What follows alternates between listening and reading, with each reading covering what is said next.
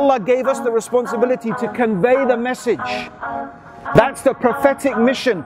We are going out there to convey the message of Islam, and also we're living in a time where there are a lot of misconceptions. It's our duty to go out there and clear these misconceptions.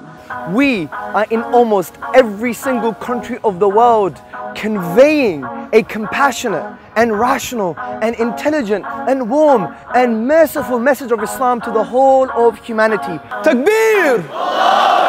Takbir! They want to know about Islam. Takbir! We'll give them da'wah. They want to know what a Muslim does. We'll give them da'wah. When they want to hate on our deen, we'll give them da'wah. Who's the one and only? This is pretty much something unprecedented.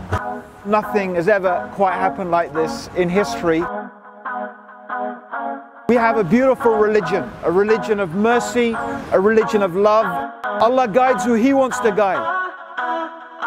They want to know about Islam, we'll give them da'wah. They want to know what a Muslim does, we'll give them da'wah. When they want to hate on our deen, we'll give them da'wah. Who's the one and only?